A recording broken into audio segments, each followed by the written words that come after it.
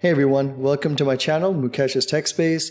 If you are new here, I post video tutorials on AWS, Lightsail, Azure, and other easy to set up web hosting tools and services. I also do WordPress tips and tricks, primarily for the WordPress developer that is beginning to do development in WordPress. If you are interested in this type of content, please consider subscribing. Today, we will walk through the setup of AWS Aurora service with a WordPress website that's installed on AWS Lightsail. I have a video on connecting WordPress with a Lightsail database service. So if you are interested in that, click on the info card above. However, AWS Aurora may be a little bit cheaper, cost effective, and also has more flexibility in terms of features that will help a growing website. And there are reviews that say that AWS Aurora is a little bit even faster than the AWS Lightsail database service. For those of you that are wondering, why would we want to even do this? Why would we want to separate the database from a WordPress website instance? Well, separating your database from the WordPress websites from your server instance will help you scale your website when you have an increase in traffic. I've made an entire series on how to load balance a WordPress website using AWS services. So to check those out, click on the info card above, or I'll put a link to all of them down in the description below. Now, it is quite simple to use AWS Aurora. Nowadays, I think they've simplified it a lot, but there are a couple of extra steps that are necessary to have it work with your AWS Lightsail environment. And so I'll cover those in this video. So without further ado, let's get started.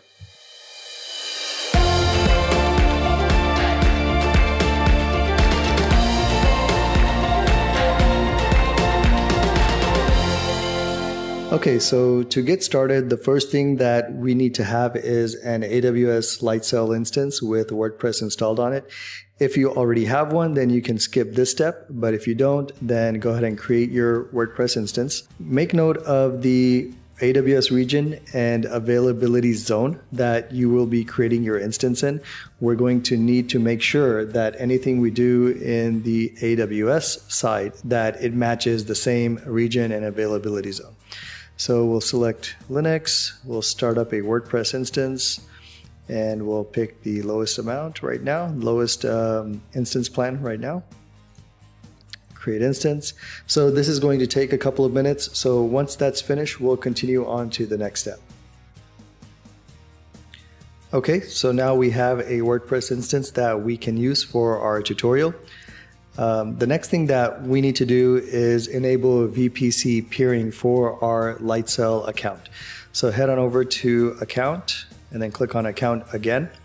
Then click on over to Advanced, and then you should see your regions here under VPC Peering. And what this does is allows the Lightsail environment, so any services, instances, or servers that you have under your Lightsail account, to be able to connect to and access resources in the AWS cloud platform. So click on Enable VPC Peering, and that sometimes will take about 15, 20, 30 seconds to enable. Now, in the event that this does produce an error that it can't establish a connection through the VPC, then what you want to do is go ahead and click on AWS. That will bring you to your AWS Management Console.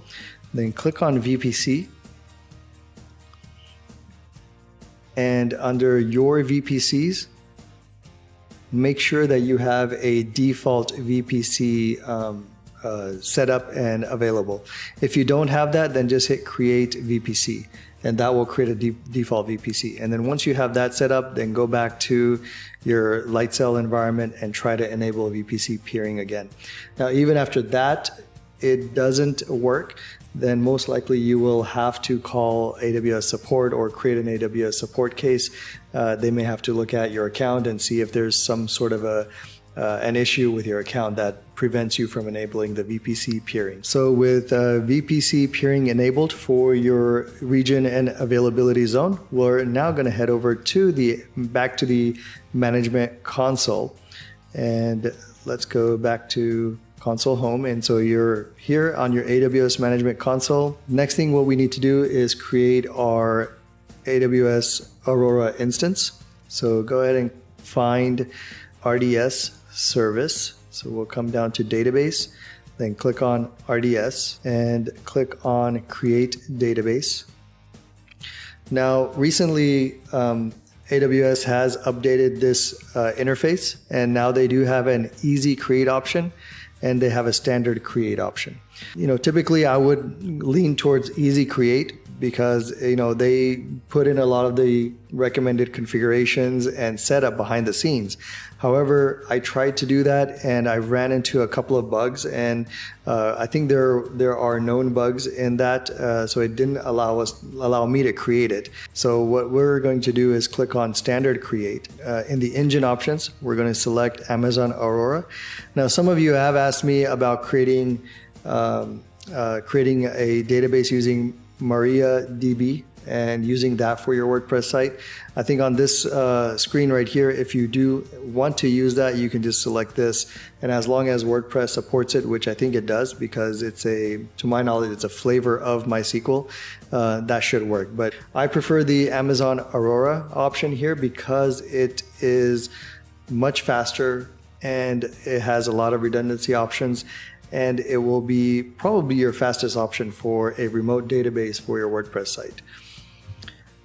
Down here, I'm going to leave all of this default, Amazon Aurora with MySQL compatibility, and then the version I'll leave it as 5.6.10.a.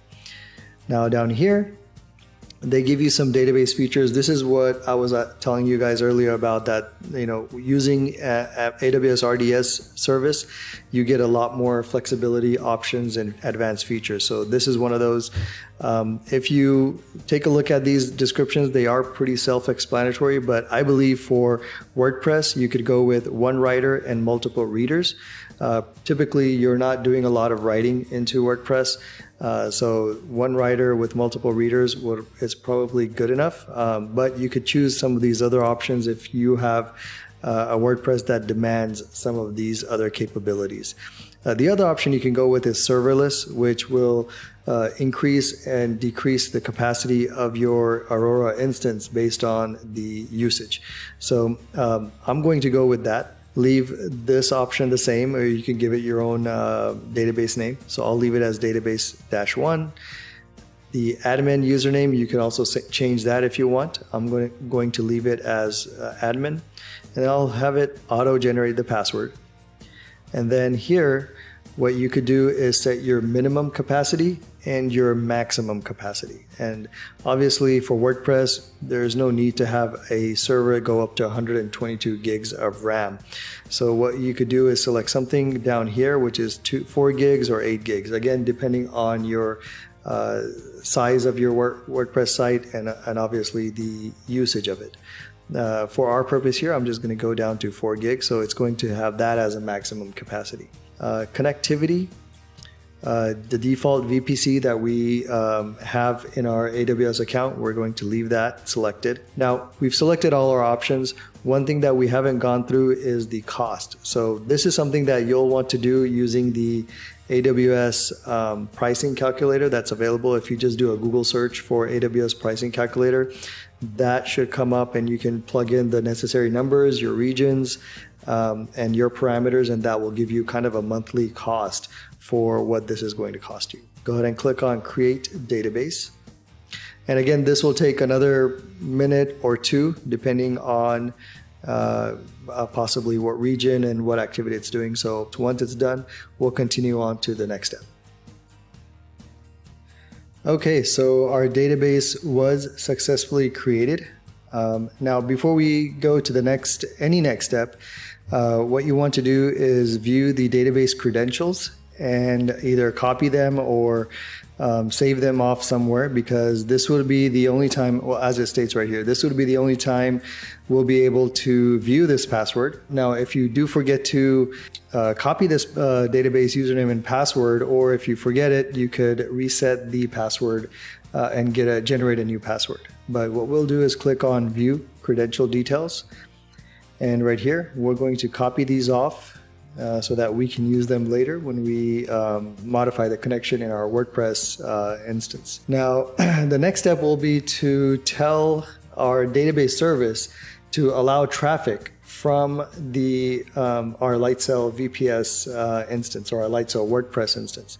So to do that, go ahead and click into this database, then click on Security Groups, and here, and then click on this security group ID, then edit inbound rules, and then we'll add a rule. Here we'll pick mysql Aurora, and this will tell us the port range that will be allowed in. And then here we'll type in 172.26.0.0, and then we'll pick this right here. What this is the Lightsail environment subnet.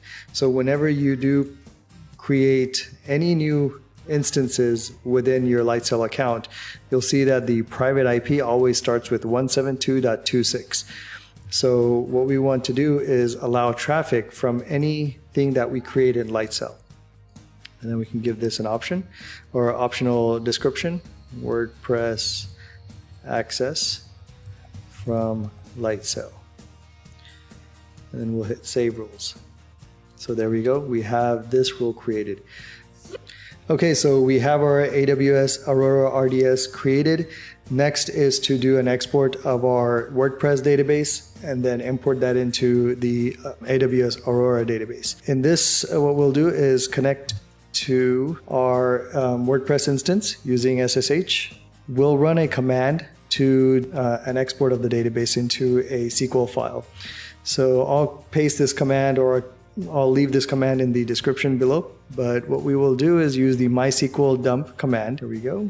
And what this is doing is basically taking our database, bitnami_WordPress, and creating a SQL file of the entire database table structure along with the data. So we will hit enter, and it's going to want a password. So we'll give it the database password. And if you did not get any errors, that means it ran successfully, and we can verify this by looking at our file system, and there's a wp database.sql file. So this has all of our database as well as data from our WordPress database. Next, we will import this file into our Aurora RDS. So first we're going to log in to our RDS database. So there's a command, the mysql command right here. We'll hit enter, and then the password, give it right here. And now we've logged into the database that we just provisioned in AWS RDS. This is using the MySQL CLI that's available in our Ubuntu server. So to do an import, it is a simple command. Use \, and then the name of the file that we use to do the export. So wp database.sql. Then you just run this command, and you'll see a bunch of output. And as long as there are no errors, that means we have our tables created in the RDS system. Okay, so next we will update our wp config file to point to the RDS database. And open up wp config, and what we will modify, now the database is, the name of the database will continue to be bitnami_WordPress, because that's what we exported, and when we did an import, it created that database as well as a table. So we'll leave that the same. The user will change from this one to admin, and the password will change as well. And we'll copy that password over again. And of course, the host of our database will change, because now the host is RDS instead of localhost. So we'll remove this and insert the host, and that should be it. Go ahead and save the file, and let's test it out. IP address, and if we go to, there we go. Our WordPress site is still loading, even with the new WP config changes. Now, once you have successfully connected to your RDS system, you really don't need the local MySQL instance to be running and taking up your resources. So what you can do is stop MySQL, and then furthermore disable it from restarting if you ever have to reboot your server. So for Bitnami, to do this is a couple of commands, and I'll show you those right here. But if you are not using a Bitnami flavor of WordPress, you might have to find out what are the proper commands to stop MySQL and then remove it or prevent it from restarting again. Here's the first command to run, and this will stop MySQL. MySQL stopped. And then the second command will be to disable the restart of MySQL after a reboot has been done on your server. So that will be this command right here. Basically, it's a rename command or a move command. It's going to rename the script and add .disable to it. So if you ever do want to re-enable it, you basically have to rename that file and remove the .disabled. So go ahead and run that command. And now MySQL is completely stopped on your WordPress Lightsail instance. If we go back to our WordPress website and we reload this, it should still load and show our content, which is again coming from the RDS system. And so that's it. This is how you would use AWS Aurora RDS database service along with your Lightsail WordPress instance. Hope you guys found this useful. If you did, give the video a thumbs up, share it with others that may also find it helpful for their instance. And until next time, take care.